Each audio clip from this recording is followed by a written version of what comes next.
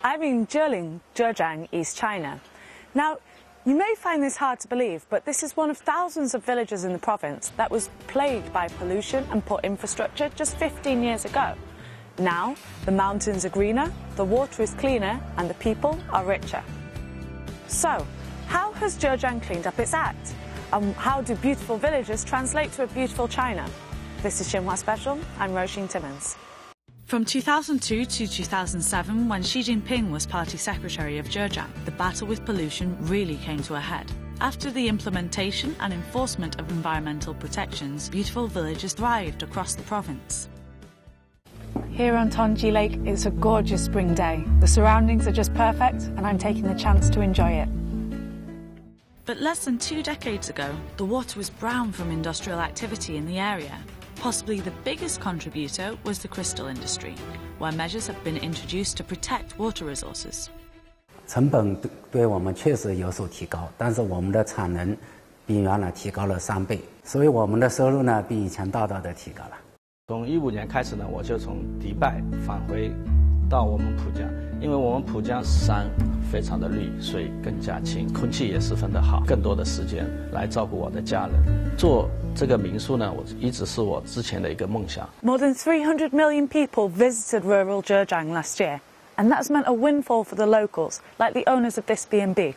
现在环境也越来越好了，然后游客也越来越多，现在每年的收入能增长50%左右。And it's not just those in the tourism industry who are benefiting. 我们这里种的是绿色蔬菜，这个环境也好，挺开心的。大家也炒的这搞一搞嘞，炖菜，很开心。Tourism brought 35 billion yuan to Zhejiang's countryside last year. But more people mean more problems, including dealing with a lot of waste. Well, this may not be the best place I've ever filmed at, but I guess it's interesting to see where the sausage is made, so to speak. In Pujiang County, 100 tons of kitchen and garden waste is collected daily and turned into organic fertilizer. The other waste is collected and sorted at recycling centres across the county, where more than 60 tons of paper and 15 tons of plastic are processed daily, which means that 28,000 tons is saved from landfill in a year.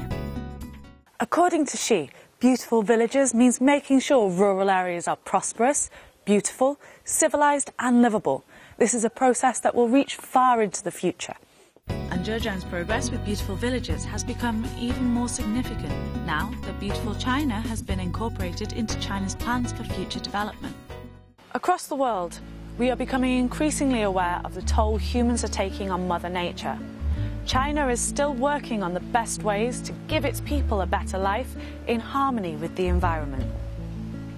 But with continued investment in infrastructure, environmental protection and new technologies, it's clear that the government has made a concrete commitment, not just to clean up, but to keep it that way. As she said, any harm we inflict on nature will eventually return to haunt us. This is the reality we have to face. See you next time.